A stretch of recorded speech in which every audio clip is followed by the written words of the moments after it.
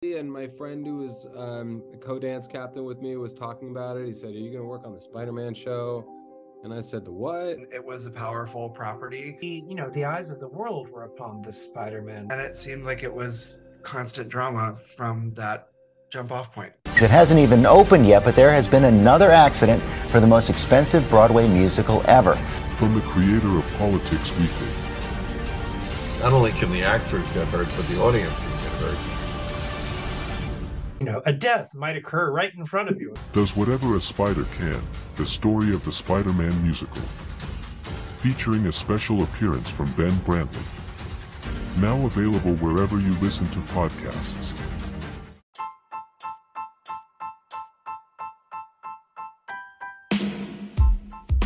Hey everyone, welcome to Politics Weekly. Politics Weekly is a weekly nonpartisan podcast featuring some of the biggest names in politics and portraying some of the biggest political stories of the week through both left and right-leaning lenses. Hosted by award-winning journalist Nolan Cleary, the former editor-in-chief of the Hudsonian newspaper, Politics Weekly has been listened to by over 15,000 people worldwide. The views expressed by guests on our show are not necessarily the views expressed by the host, Nolan Cleary.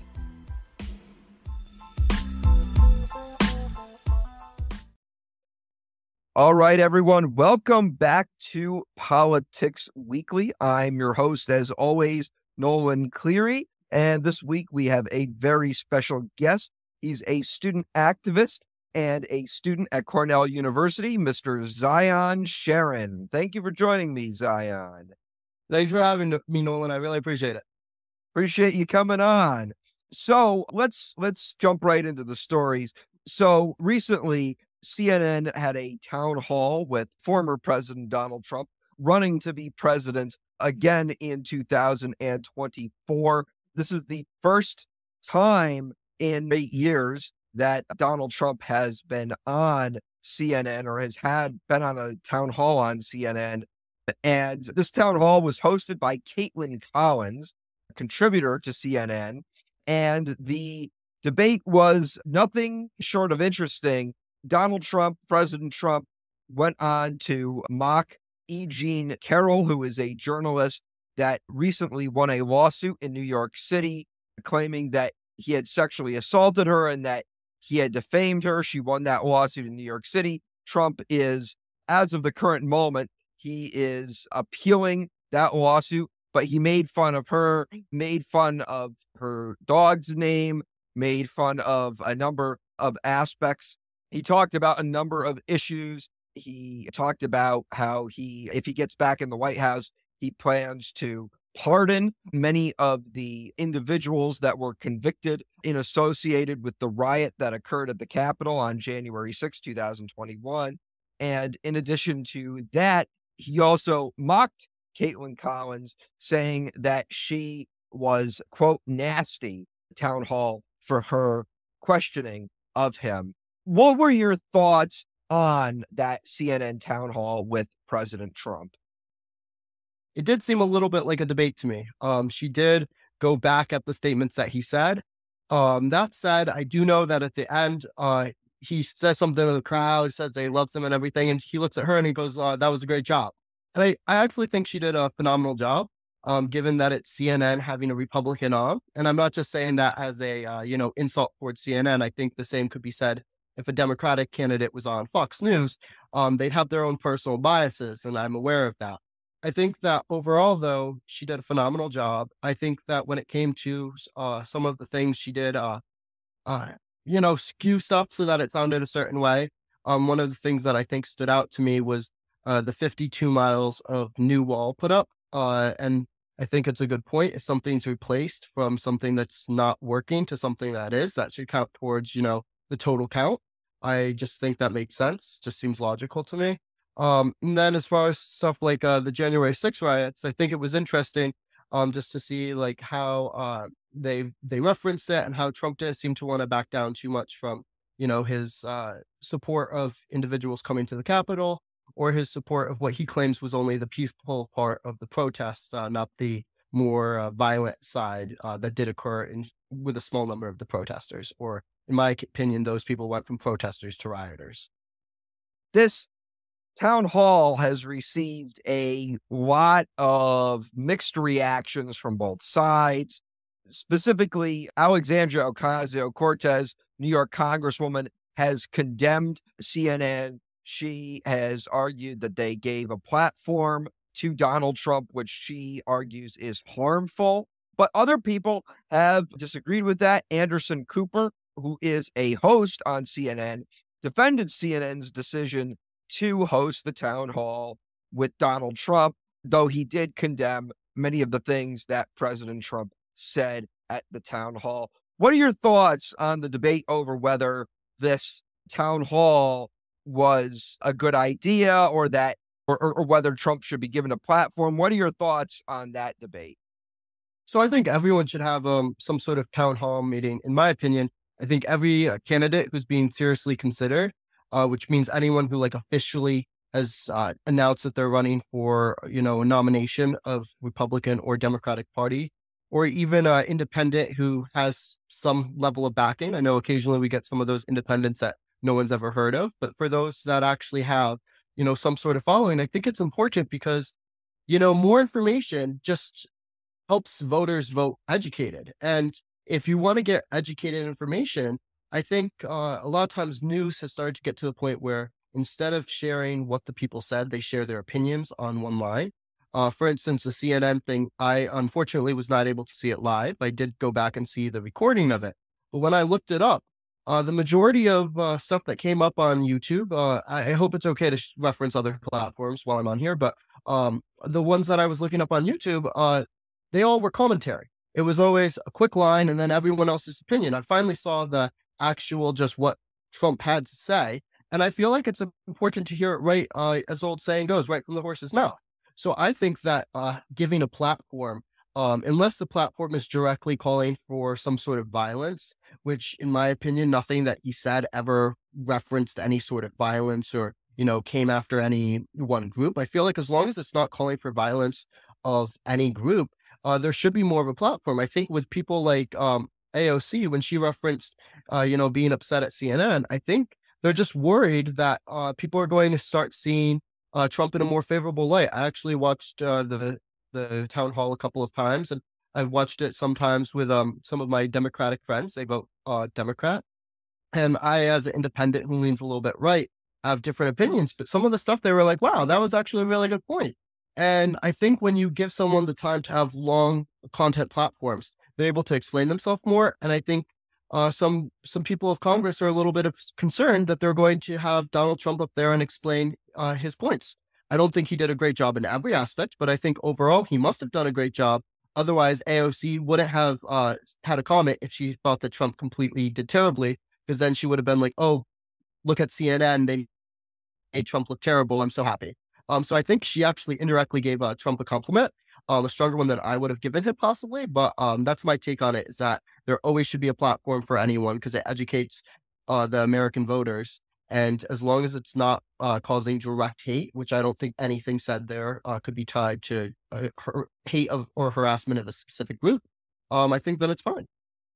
All right. With that being said, let's move on to the next story. So recently, Florida Governor Ron DeSantis headed to Iowa for a fundraiser along with his PAC Never Back Down, which was started by him to try and spread some of his conservative policy ideas. DeSantis gave a speech and went to the fundraiser with Iowa Governor Kim Reynolds, a Republican.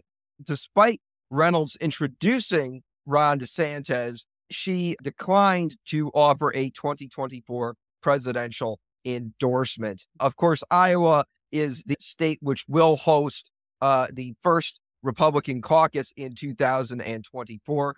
Historically, since 1976, when Jimmy Carter won the Democratic primary, historically, that has been the state where both parties on the same night have their first caucus, and that's kind of considered the beginning of primary season. However, this year, Democrats will be breaking from tradition as the Michigan state primary will be preceding the Iowa caucuses, but Republicans will still be holding their Iowa caucuses first.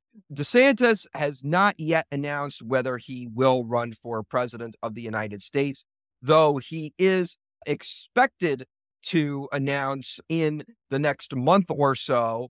DeSantis is considered one of the leading candidates in the 2024 Republican primary and is considered the chief challenger to President Donald Trump in his quest to clinch the 2024 Republican presidential nomination. DeSantis in recent weeks has fallen behind in polling.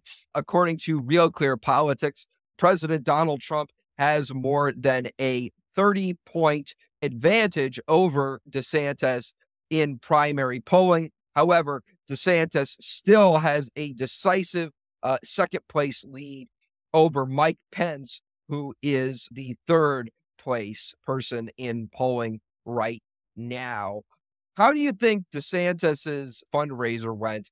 Many people have obviously speculated that this is him further hinting at a 2024 bid. How do you think it went? Do you think it went well? Do you think it went poorly? And what does DeSantis need to do to catch up to Trump in polling? Yeah, so I think he did something really smart. I think he tied himself really well to another popular governor.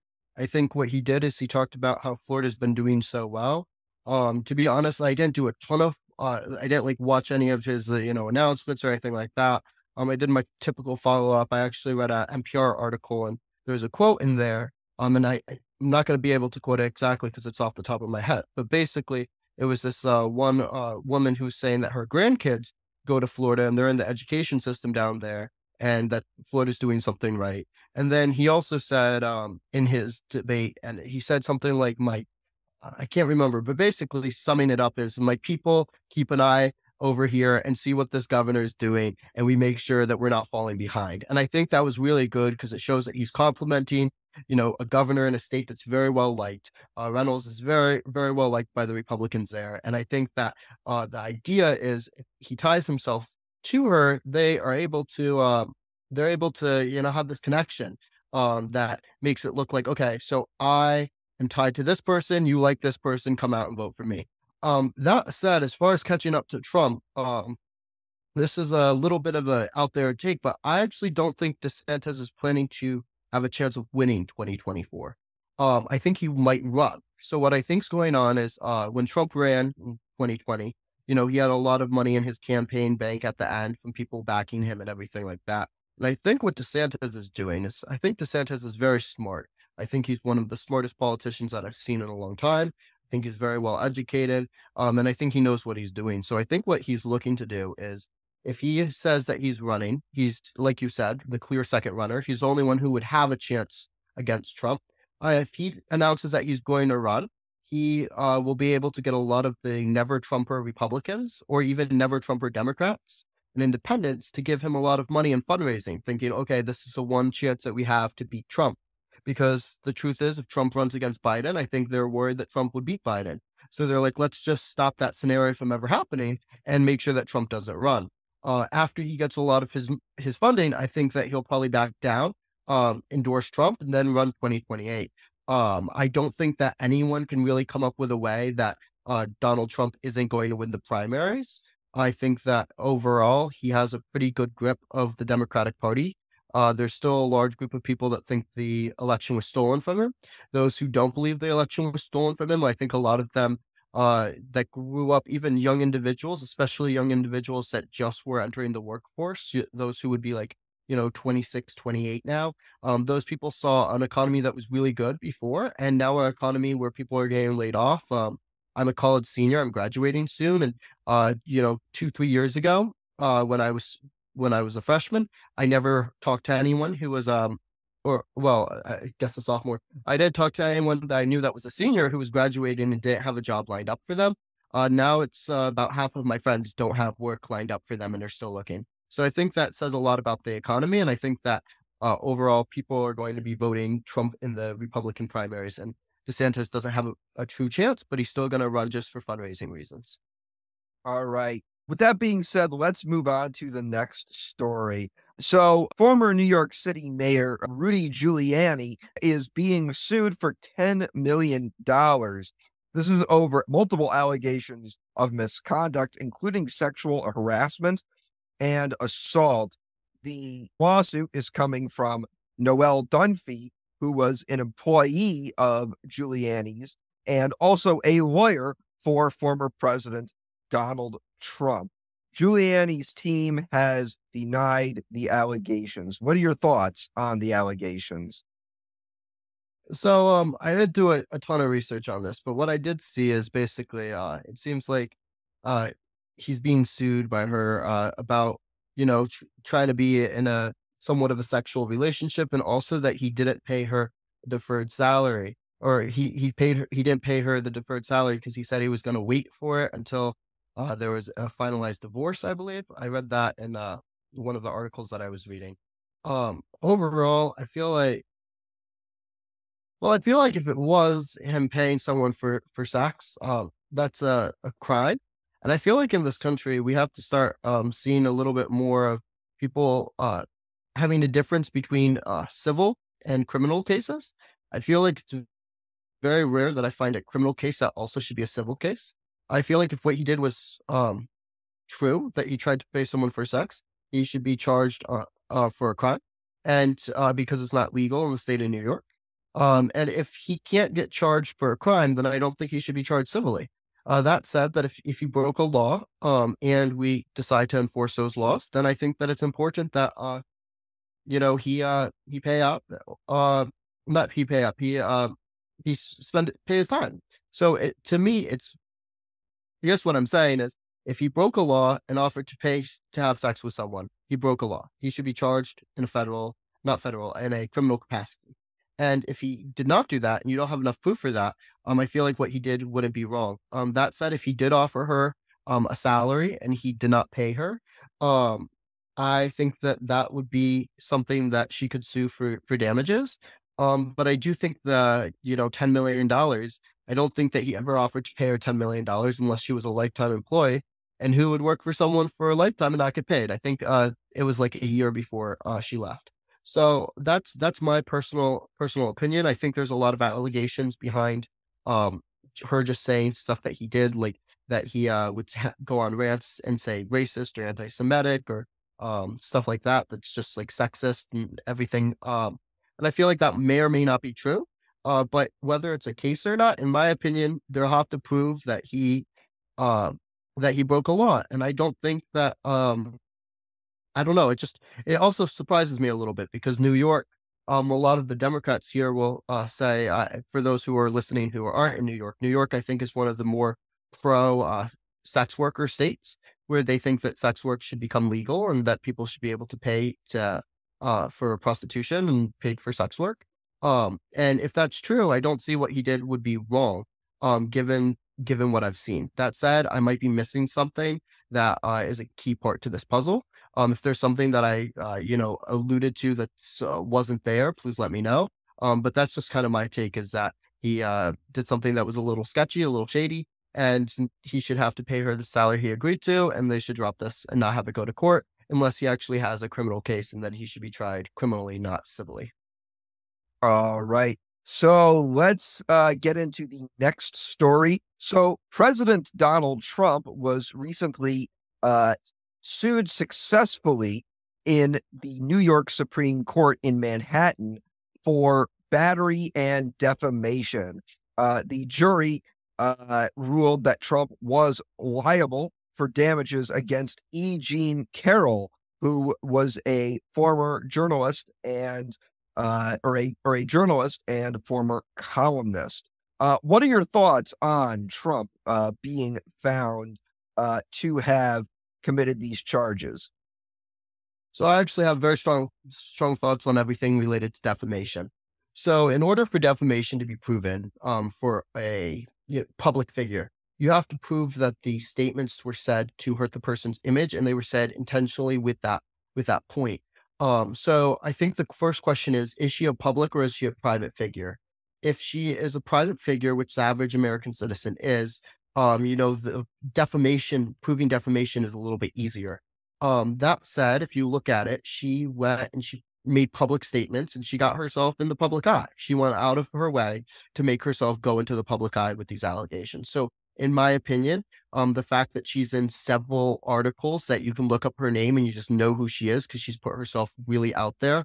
And mind you, too, these articles are like national articles. I would say that she's a public figure. Once you assume that she's a public figure, she made an allegation that Trump raped her, right? Trump said that the whole story was fake, and now she's suing him for the defamation of him saying that it was fake. In my opinion, the court decided that he did not rape her, that he assaulted her, right? And that he should not be charged on rape charges. So if they're saying that he didn't rape someone, and she goes out there and says, he raped me, and the courts say that he did it, in my opinion, she's the one who has defamation. She went out of her way to say that a man raped her, and the court's saying that it didn't happen. Now, I know the courts aren't always accurate, but that's, how we're working within the confines of the law. That said, afterward, he kind of made fun of her and stuff like that, and people are saying that he did that intentionally to hurt her image. I would have a counterpoint, and I think that this will happen when it's appealed, is that he wasn't trying to hurt her image, he was trying to protect his own. When someone comes out with a public allegation, you have all rights to defend yourself. If in the defense, you make the other person look bad, I don't think that's defamation. I feel like that's just him defending himself and her being upset that it hurt her image along the process. But if if it wasn't his intent to hurt her, and that's not why he did it, then I don't think she has a defamation case, and I do think it will be overturned. So that's my opinion, is that she is a public figure. He was defending himself, and that it wasn't malicious to attack her. It was, self-defense, self-preservation. And there's nothing in defamation that says that you can't defend oneself and protect your own name. So I don't think that it will hold up if appealed. All right. Well, let's move on to the next story. So Representative George Santos, a New York Republican in Congress, was recently indicted by the Justice Department on 13 counts for a number of charges, from wire fraud, money laundering, theft of public funds, and making false statements to the United States House of flipping from blue to red in Long Island. However, the North Shore Leader, an independent newspaper in Long Island, discovered that Santos had lied about a number of things, from where he went to school to many of the jobs he had obtained, as well as some of his wealth as well. Santos also lied about being a producer on the musical Spider-Man Turn Off the Dark. Santos was investigated by the U.S. Department of Justice, and he was indicted on these 13 federal count indictments. Santos has pleaded not guilty. However, many in Congress are not buying it. Robert Garcia, a Democratic congressman from California, introduced a resolution this week to expel Santos from the United States House of Representatives. If Santos is successfully expelled, he will be the first ever congressman since Jim Traficant, an Ohio Democrat, in 2002 to officially be expelled from the United States House of Representatives. What are your thoughts on this indictment, and what are your thoughts on the potential for Santos to be expelled from Congress? Well, honestly, I think he's made both Democrats and Republicans and our entire political system kind of look like, a bunch of idiots. The fact of the matter is, he convinced a whole bunch of people that he should be the Republican nominee, and no Republican politician, while he was running, figured out, hey, I'm running against this guy, or, oh, I don't like this guy, let me do a background check. And then we have, on the other hand, a Democrat, like you said, he flipped his district. He has a Democratic district. He can't beat a guy who's making up everything just out of thin air as he goes along. So I think it's very interesting from that perspective that, this individual goes out there and just makes up everything and gets elected. then it comes down to the question of should he be able to hold a seat even though he did that. Um, I think that it's a interesting line because I feel like for a lot of politicians as a whole, I feel like lie a lot to get into the positions that they have. I don't have the most favorable view on politicians as a whole. I think there are very good politicians out there that I would be happy to say that they have good character. But I don't think that's the majority. I think it's more of a sizable minority of politicians. So he goes out there and he lies about a lot of things. And now should he be removed for that? I feel like the American people voted him in. If he didn't do anything that was illegal, I mean, I don't know if lying about how much money you're worth is illegal. Everyone does it. I mean, Trump had a statement that he was worth 10 billion, and then Forbes came out and said he was worth 3 point something billion years ago. Does that make him eligible to be removed? I feel like a lot of people lie about different aspects. So I feel like just because he lied, at the end of the day, the people in his district voted him in. To be honest, I don't think that people should be able to, on a federal level, remove people very easily, because I think that it should be the people in their district that do it. And if the House of Representatives were to, remove this individual, every single district except the people that voted him in would have a say. And in America, we have districts for a reason, and each people in their districts are able to have, those people represent them, a representative from each group, and they'd have every other district in America. Every other district in America would be able to have a say in what this district's representative stays or goes. So I don't know how it works because I haven't looked into it enough, but I wish there was a way where instead of recalling him through all the other districts having a say, they could do a recall kind of like they tried in California, where they could put out something for petitions, and if enough people signed it and voted for it, he could have a special election and recall him. But I don't think that it makes a lot of sense from a representative perspective to have every other representative in America, every other district in America, have a say in what happens to this district's representative and not the people themselves. So I know it's a very interesting perspective. But that's where I stand is, do I think that he should have been elected? No. Do I think he should still be in office? No. But I also don't think that other districts should be the one to pull him back. I think that there should be a way that his own district can. If his own district still wants him in there after all his lives, well, that's the representative they picked. And we have to honor that because that's how America is. Well, with that being said, let's move on to the next story. So the state of North Carolina recently passed a 12-week abortion ban.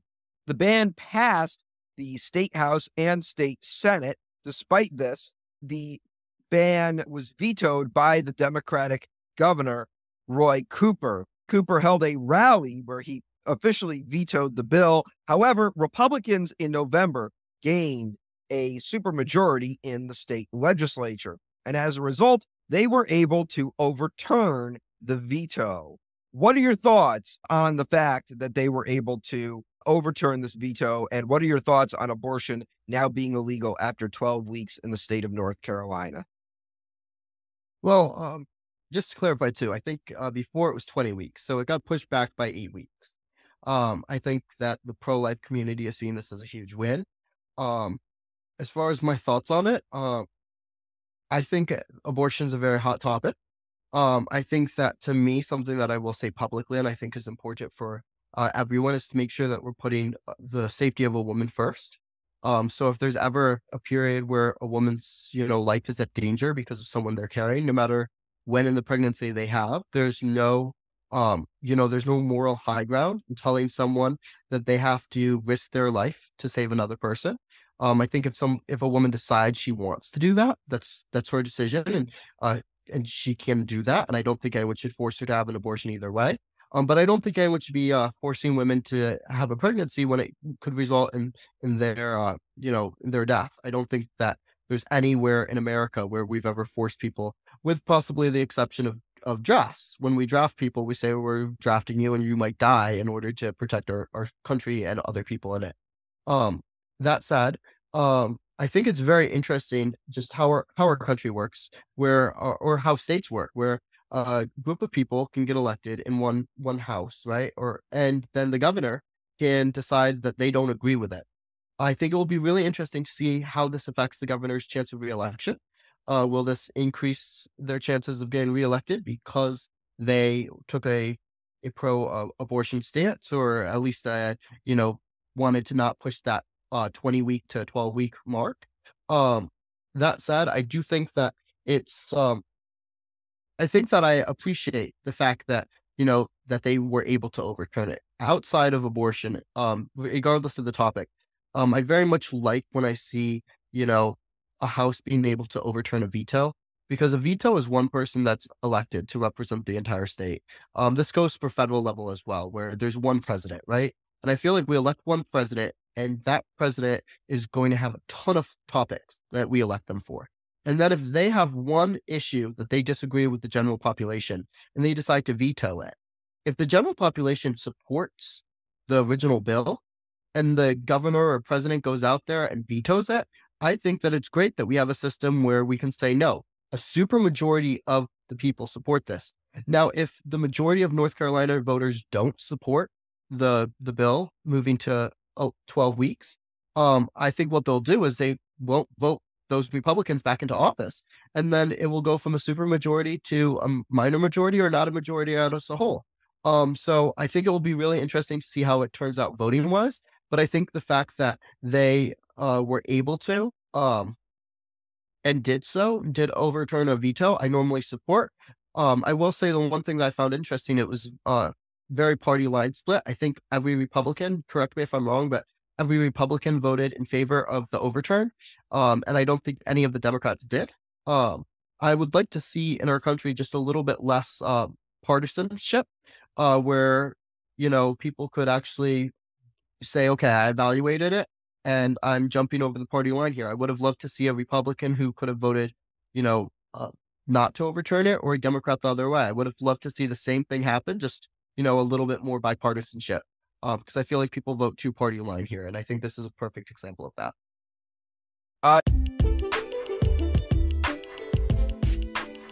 Hi, I'm Nolan Cleary, award-winning journalist and host of the hit podcast, Politics Weekly. I'm here to tell you about my new website, NolanCleary.com. It's full of political analyses, a link to my podcast, and predictions for upcoming elections. If you want to know everything there is to know about upcoming elections, go to NolanCleary.com right now. All right, so let's move on to the next story. So the Durham report was recently revealed. The report was from John Durham, the U.S. attorney who was hired to investigate the Trump-Russia investigation by Trump when he was still president of the United States. When the Mueller report came out, it found that there was no collusion between Donald Trump and the Russian government. Trump hired Durham to investigate as to whether the Mueller investigation was politically motivated and whether the FBI wrongfully investigated President Trump. President Donald Trump is pointing out that the Durham report does say that the FBI mishandled its investigation of President Donald Trump. What are your thoughts on the initial findings from the Durham report? So I think the investigation was slightly politically motivated. I think the publicization of that investigation was completely politically motivated. I think that if the FBI had wanted to quietly investigate, they do quiet investigations all the time where they don't tell people about it. I think government agencies often do that. I mean, there was just like with COVID, there was just a report that came out by a government entity, I think it was the FBI, that said that they think that the virus started from a leak in a lab, right? All of a sudden, people do that. They didn't publicize when they were looking into that. They didn't publicize the fact that they were doing this investigation. They publicized it a lot with Donald Trump. They publicized a lot that there was this possibility. I don't see why we needed a possibility. The truth is, I don't think there is ever enough evidence where they should have gone public with their investigation. I think that as far as an investigation goes, from a non-monetary perspective, we should investigate every possible thing that we can, because why not? I know there's financial cost to it, so that doesn't always work. But I feel like the idea of, okay, there's this possibility, let's investigate it, completely fine. I think that the president is not above investigation. I think that the fact that they wanted to look into it, completely valid. There was never any grounds, though, to continue this conversation. They should have looked at it. There clearly was nothing. There's no more for him than there was proving that the election was rigged, right? They expected the conservatives / Republicans to drop the idea that the election was rigged a week after the election results came out. They go, oh, we already started to look into it. It's good. Then after we did more investigations, we're like, how come people are still hung up on this? But they were hung up on Trump's Russia investigation for years while he was in office. People were like, oh, well, this Russia, this thing, Russia. I'm like, it just doesn't make sense, because there's no indication that Russia helped him. After he got into office, he didn't do anything that specifically stood out as helping Russia. I think Trump was the first president since Clinton where there wasn't a time that Russia came and took over another part of another country. So it's not like they had an incentive to get Trump in so that they could take over the Ukraine without Trump doing anything. It's not like Trump gave Russia any new technology. There was literally no reason why Russia would have helped Trump get elected. Now, if they had, and there was proof of it, then I'd be totally fine, admitting why, and then we should investigate why they wanted him in there. But there was never any grounds to begin with. And the investigation, if they want to do it, that's fine. They should keep it to themselves until they find some grounds. And the truth is, the report that came out when they looked at the investigation with Russia, there was nothing. There wasn't we started with this, and then we got an idea that he might, did more investigating, and it turns out he did it. It was, we decided we wanted to do an investigation, and we pulled out Russia, and we said, let's see if there's anything here. And it just seems kind of like they took a shot at the dark, and a group of people just said, hey, this is a wild idea. Let's pursue it. Let's tell people we're pursuing it. And to me, that does seem very politically motivating. So I think just because the report stops at saying it was politically motivated, it depends what your definition of politically motivated. Was it motivated by the Democrats to take out Trump? It's hard to prove. Was there a very clear anti-Trump agenda behind that investigation? Absolutely. I absolutely believe there was. Now, I honestly don't think that it was necessarily by the Democratic Party. When Trump got elected, I think both Republicans and Democrats, a lot of them on both sides, at least the ones who were influential on both sides, didn't like that he got elected. So it could have been a bipartisan effort, but I definitely think there was an anti-Trump agenda. All right. So let's get into the last story.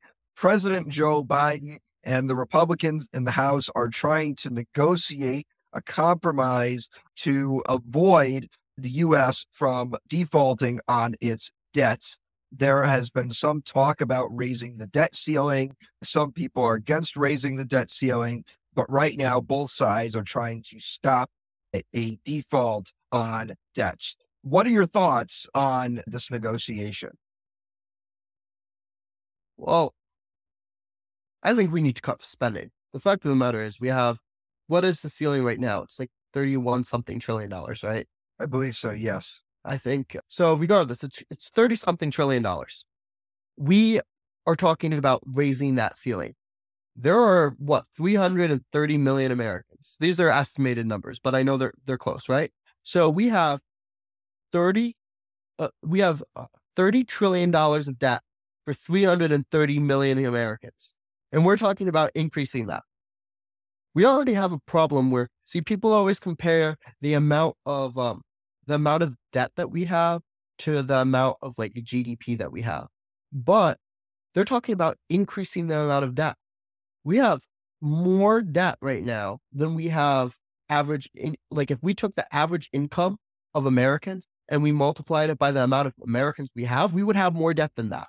So it's like if Americans had, millions of dollars of debt, and instead of saying, oh, we're going to have each person start paying off their debt. We say, no, let's add more debt to it.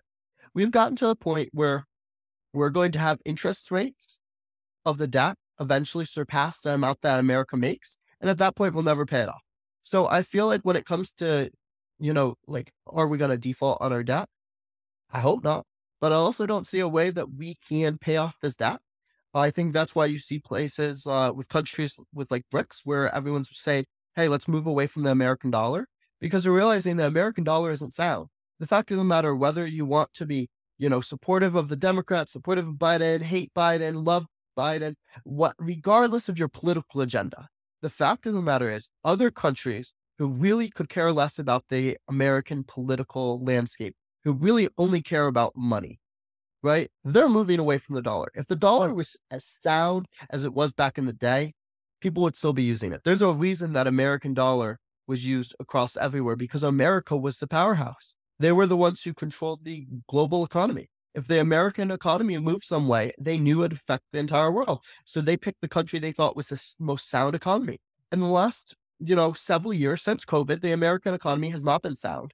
The debt has gone skyrocketing through the roof. The fact that we ever hit $1 trillion shocks me. And we've just added way too much debt.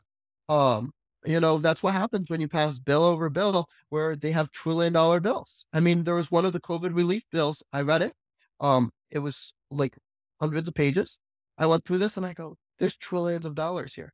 We're talking trillions. There is no way that anyone listening to the podcast, that anyone in Congress can actually fully wrap their head around the concept of what $1 trillion is. So I think the fact of the matter is we need to stop increasing the amount of debt we have. We need to try to plateau for a little bit. And this is a bit of a hot take. I think the way that the U.S. is going to pay it off is by printing more money and inflation. Because right now, if our debt's $31 trillion, and we double the amount of money that's out there, the cost of our debt will be half of that, because there will be more money in existence. That will really hurt the Americans, especially older Americans, retired Americans, who are going to have to deal with this inflation. The affects anyone who's older than like 50, and that's not very old either. I want to be very clear. 50 is not old. Yet 50 plus, they're going to be very screwed by a large increase in inflation. But I think that's the only way that this will ever get paid off, unless we decide to default. So the question is, what are we going to do? Are we going to have inflation just go through the roof? Or are we going to start cutting our spending? Because we're going to have to own up and realize that people have this idea that the government is like this untouchable entity. But at the end of the day, the government is just like a person. They have to pay off their debt sometime. And the difference is governments in theory don't die and humans do. So humans have an expiration date. So we are like, oh, well, you got to pay it off. Otherwise you pass it on to your kids, or what happens? People won't give you more money if they don't think you can give it back. Well, other countries are the ones that are giving us money when we take on debt, right? So they're going to stop giving us money. Eventually, the U.S. is going to hit a point where, from an economic standpoint, we are just not the leader. And then we're not just going to be not the leader. As soon as that happens, we're going to have a very nasty economy. And it's to the point where I've already looked at other options for other countries, because if this country goes downhill, we could hit not just like a recession. We could have a complete, the dollar could just completely fall if the world stops seeing the dollar as valuable. So I think it's really concerning. I think that's why a lot of people are looking towards like either crypto or BRICS, or even putting it into like other like the euros, changing their money and just having it in more secure assets. And it's really, really scary that people are seeing the US dollar as not secure. And I think that an increase would be stupid. I think Republicans know that an increase will just be putting a Band-Aid on, and they have no incentive to put on a Band-Aid, because if they let, us bleed out for a little bit, in the long run, it's better for our country. And also the person that will be blamed for it will be Biden. So I think Republicans, if they're smart from a political lens, will not allow an increase of the debt ceiling. That said, I think that if they don't, it will really hurt the economy temporarily. And the older people that run these big corporations that back a lot of the politicians, they don't want that. They rather us push back the issue another 10 years or 20 years. And for some of these people that, play a big role in politics, the truth of the matter is, and I'm not trying to say this in an insulting way, but Biden's not going to be around in 20 years. you think he cares about what happens 20 years from now? The people that are going to be screwed are the ones in college now, the ones that are 30, 40. So I think it's going to be really interesting to see how it goes. I hope that they don't raise it. If your question is, do I think they will? I think there's a sizable chance, because I think at the end of the day, the politicians are doing what special interests want, and special interests want us to increase that debt ceiling to push back the issue to the younger generation. But I think it's a major issue, and I'm not looking forward to seeing an increase. And I'm very much interested to see what happens if they don't increase that debt limit. How will this recession hit? Because people are like, oh, we're already in the recession, or we're going to be out of the recession, or we're not in a recession. All of that is going to be clear when this hits. It's just going to really hurt the economy. So I think the solution for them will be to print more money, which will make inflation go higher, which will decrease Biden's chance of getting elected. But I think that it's the only way they're going to pay off the debt. All right. Well, Zion, Sharon, thank you again for joining me. Before you leave, do you want to tell people where you can be found on social media? Sure. So I have a personal social media, but as far as the one that I have, and I don't have a huge following, I don't mind it that way. I find that, more people sometimes is not a good thing. But if you enjoyed this, I can be found at Zion in Politics. It's on Instagram, and I'm looking at making a podcast or a video series, and that will be Desi on the mic, DEZI on the mic. That's the nickname of mine, Desi. So that's something that hopefully I'll have in the near future. I'm looking to set that up this summer. All right. Thank you again, Zion, for joining me. Thank you so much. I really appreciate this, and appreciate you doing this podcast. I think it's really important, and I've always thought that you've done great work. Thank you.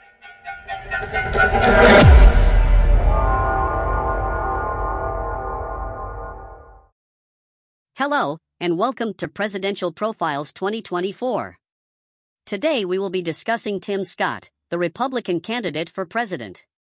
Scott was born in 1965. Upon growing up, he went to Presbyterian College and graduated with a political science major.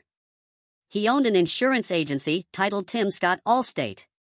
In 1995, he was elected to the North Charleston City Council. A year later, he ran for state senate, but was defeated by incumbent Robert Ford. He was re-elected to the city council in 2000 and 2004. During his time, he posted a King James version of the Ten Commandments on his office door and was sued by the ACLU and lost the lawsuit. In 2008, he ran South Carolina State House and won. In 2010, he ran for U.S. House. He ran against Strom Thurmond's son, but won the primary and the general. He was re-elected in 2012. In 2013, South Carolina U.S. Senator Jim DeMint resigned from office. Then Governor Nikki Haley appointed Scott to the U.S. Senate. Scott was re-elected in 2014, 2016, and 2022. Scott was an ally of Trump, but opposed him sometimes. Now he runs for president. Thank you for watching Presidential Profiles 2024. Listen to Politics Weekly every Tuesday wherever you listen to podcasts, and subscribe to the NolanCleary.com YouTube channel and hit that notification bell.